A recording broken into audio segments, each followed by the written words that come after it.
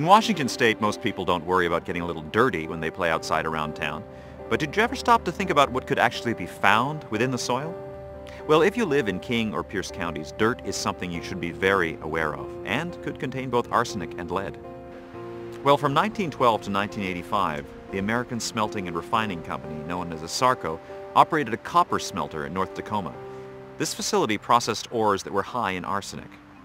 As a result of the smelting process, air pollution from the smokestacks settled on the surface soil throughout areas of King, Pierce, and Thurston counties. Arsenic, lead, and other heavy metals can still be found in the soil as a result of this pollution. And it binds with the topsoil, and it's there yet today, even though the smelter is removed and the smelter stack is down. The arsenic and lead is still in the soil. And so it doesn't go away. It doesn't get driven down by water. It's technically chemically bound to the soil now. We find arsenic at very high concentrations from anywhere from the top 6 inches of the soil even down below 18 inches of soil. The way we get the heavy metals, arsenic and lead, into our bodies is specifically through ingestion. It's dangerous because if people are working in their yard or kids are out playing in their yard, they could inhale the dust from the arsenic and lead in the soil. Arsenic has been shown to cause certain kind of cancers. It also contributes to heart disease, diabetes, and lead, again, specifically for children, causing developmental delays. So any way we can minimize their environmental health issues from further adding contaminants into our bodies is very important. Now the good news. In 2009, the state of Washington received a settlement from Asarco, and a large part of the $94 million is being used to pay for cleanup of residential properties. If your home is within the service area of the program, you might qualify too. So the yard cleanup program is where we go out and we sample your yard for arsenic and lead, and if we find levels above a certain criteria, then we'll clean up the yard and remove the contaminated soil and replace it with clean soil. So Department of Ecology will contact you. We're working neighborhood by neighborhood to clean up yards, and when we reach your neighborhood, we will send you a letter to let you know that you qualify. So we ask that you send back a form letting us know if you're interested. Because we can't tell if your soil is contaminated or not by just looking at it. We have to actually take samples, and we're not cleaning up all contamination. We're only cleaning up those with the highest levels. So there's people out there that don't have 100 parts per million for arsenic or 500 parts per million for lead, and they're just maybe slightly below that. But we can increase your knowledge level so that you know that it might be out there and you know how to protect yourself.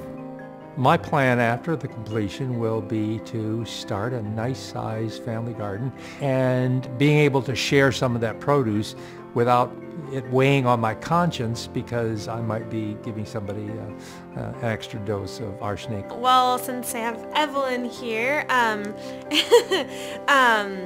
and we know that she's pretty quickly going to be crawling around in the yard and playing, and so we wanted to make sure that the yard was safe for her to be in and free of all the arsenic and lead and all that stuff. Any of the residents who are thinking about this, leap in and do it, because it's great for them and it's great for the environment and it's free. It's a way to get your yard completely redone for free. You don't pay a thing. There's a little bit of inconvenience, but other than that, we're gonna have a completely an all new yard. It was fascinating to watch, and I thought it was a great example of the government doing what a government is supposed to do, taking care of the citizens. Again, the program is free and voluntary, but if you decline the program now, you cannot join the program later. So let's say you decide to move ahead with the yard program. Let's talk to our professionals about the initial process of meeting and planning for cleanup. A draft cleanup plan is basically a layout of the construction that we're going to do on a resident's property.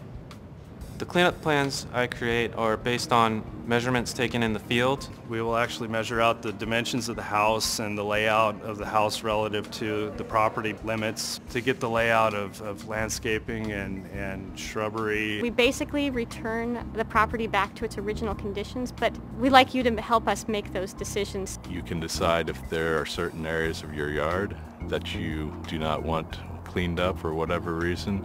And then as far as with the plants and the landscaping, we can pretty much restore ground cover as it originally was. Areas that are excluded from cleanup include under substantial shrubs, next to trees and critical root zones. Steep slopes, drain fields, forested areas. From the time we meet with you, you can expect that cleanup will happen, the actual construction work will happen about a year later. As you can imagine, there are many steps to the planning process. They have to put together the cleanup plan, get the proper permits, and hire the contractor. This could all take several months to a year after the first meeting. Once they reach your yard, replacing the lawn and soil can take several weeks. It may take 60 days or more for the lawn to fully establish.